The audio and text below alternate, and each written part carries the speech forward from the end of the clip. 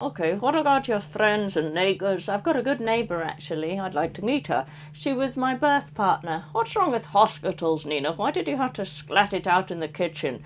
Splat it? I had a birth pool. Bloody weird. It was a triumph, freak. I've seen you, but I've never met you. Yeah, this is where I live. I'm across the street. So you're an artist? I have collected over the years, over 10 years of stuff. Is this what's in your head? I think it is what's in my head. It's what I love.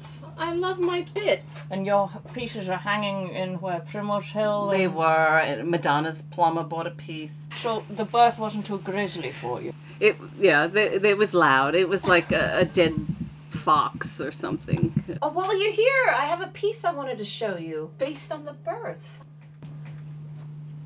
What do you think? So disturbing on so many levels. This took place in Nina's kitchen. The baby is the ventriloquist dummy. I've thought of a monkey coming out. This could work. I don't want to think about what that suggests. This is the women celebrating the birth.